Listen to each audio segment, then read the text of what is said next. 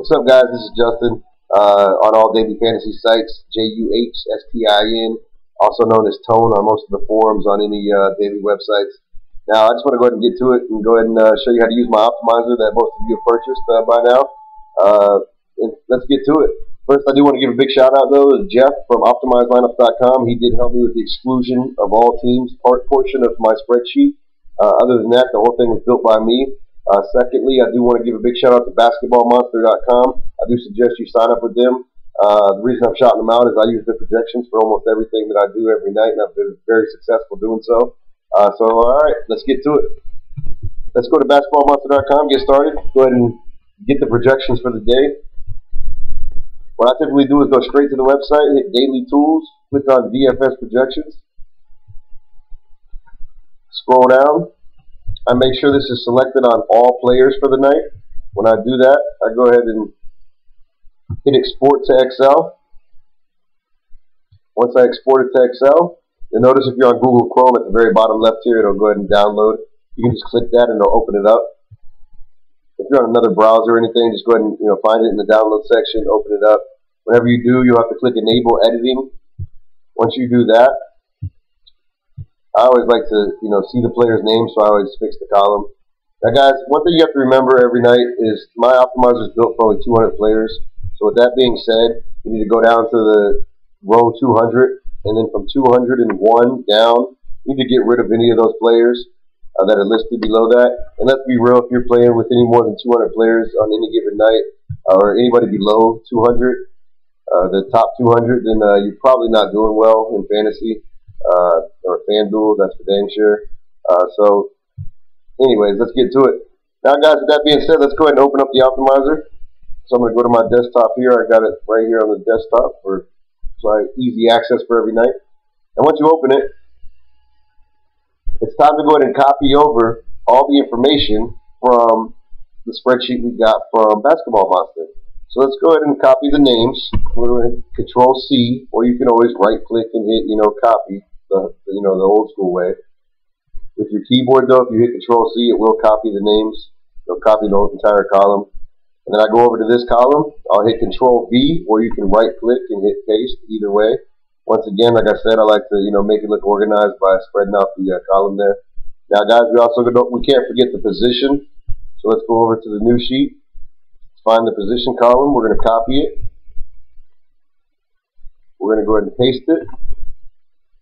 I'm going to slide it in there, make it look a little better. Now next is team, the team that the player plays for. So let's go ahead and get that real quick.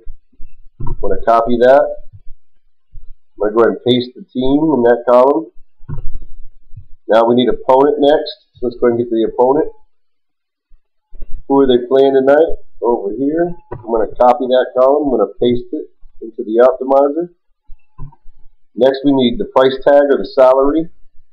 Let's go over here to the other sheet. We get the price tags for the night. Let's paste them into the optimizer. And lastly, we need the value, or in most of your sheets, guys, it'll probably say my projections right here.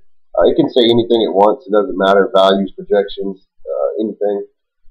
Now, let's go ahead and get that column, though. The reason I have it as value is because Basketball Monster, their column for value is their projections for the night. So let's go ahead and copy that over. Go ahead and paste it. I like to organize it. Like I said, I want to see the full number there. So I'm going to do that. Now, alright, guys, one thing I always say to do is always scroll down to the very bottom. Always make sure that you got your top 200 there. Make sure everything's good to go. And so far, it looks like everything's good to go tonight.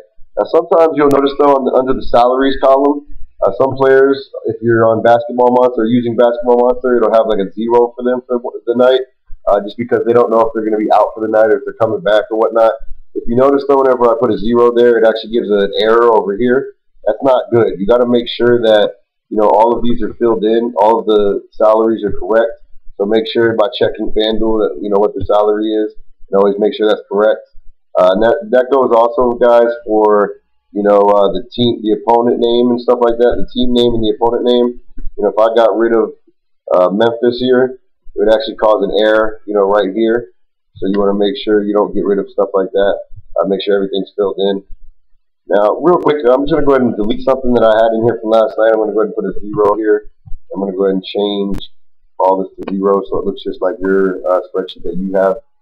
Now, guys, I've pasted everything in. I've got the position, the name, the team, the opponent, the price, and the value of my projections, which, like I said, is what it says on most of your spreadsheets. I'm ready to go. Before I hit start, though, before I do that, I want to show you a few other things. Let's look over here on the column W and X. It says Customize Projections Weight. This is how you can actually allocate which percentage of the projections you want from these three columns. Now, to kind of break that down in layman's terms, you can go to different websites and actually paste in different, projections. So say like another website had, these guys projected at these numbers that I'm typing in at the moment. You can actually take and do 50% of my projections and then 50% of the other website projections, and that, in this square right here. And what that'll do is it'll actually take this column and this column, and it'll give you the average right here. So you can average out, 3 different websites if you want by changing the, these columns over here. I actually like to use Basketball Monster 100% of the time, so I'll do 100% of Basketball Monster, which is this column. I'm going to actually just reset this column for, the video purposes. Now, over here, guys, you can set the number of lineups. You can put, 200. You can put 25. I like to do the top 3 every night. That's the best, I think. That's the best of the best if you do the top 3.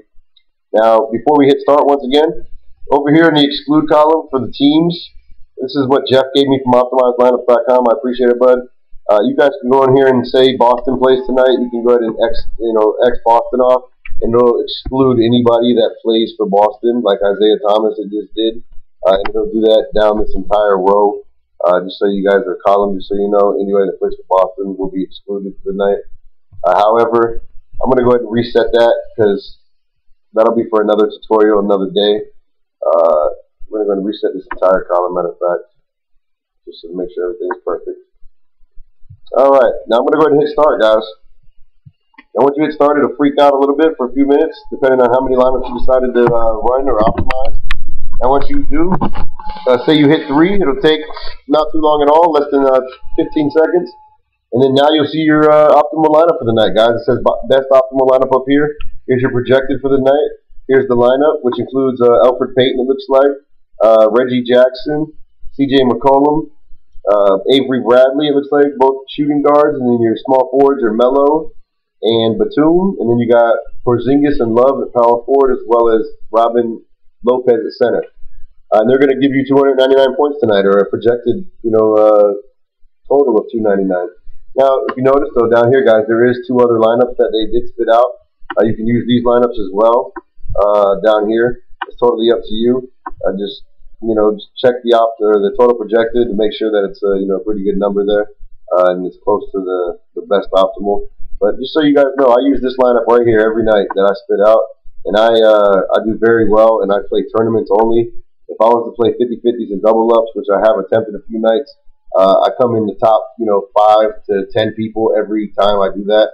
I'm a very big tournament player, though. I love tournaments. I think it's the best way to hit the lottery, basically. And I'm a gambler, so you don't have to. But if you were to play 50-50s and double ups every single night, even triple ups and quintuple ups, I can guarantee you this right here, this lineup that spits out at the very top, will win from 75 to about 90% of the time.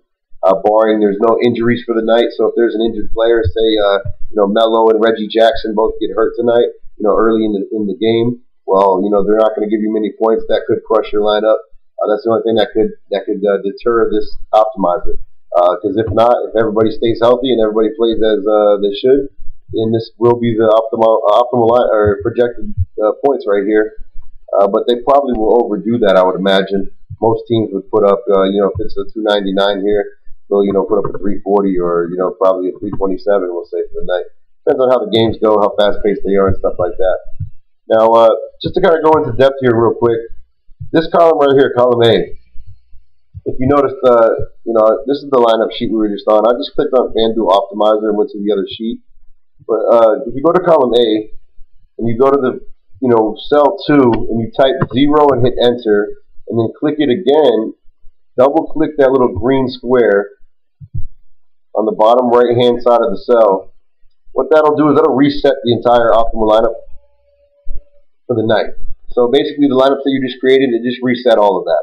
Now you can go in here, guys, and this is the exclude and the lock-in button. You could say you don't want to, take Steph Curry tonight. You can go ahead and get rid of Steph Curry for the night.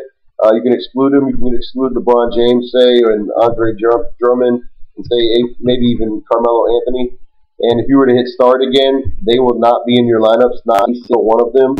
So just, exclude players you don't like for the night. Just be careful. Make sure you're not excluding the wrong player. I'm going to include, Steph Curry whenever he's about to play, the Lakers and drop, 100 points. Just be careful.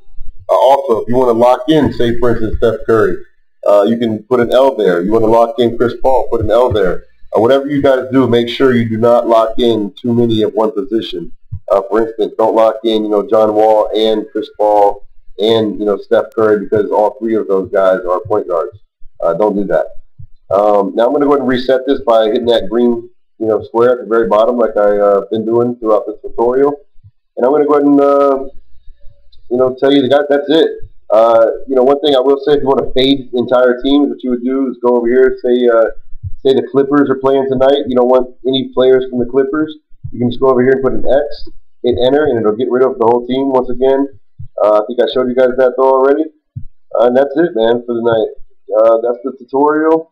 I hope you guys enjoy it, and thanks to everybody who has purchased it. Hopefully I'll give you maybe a more in-depth tutorial of how you can maybe do a couple other things, put more projections in, weight it out a little differently, maybe even mess with the season averages, which is a hidden tab on here.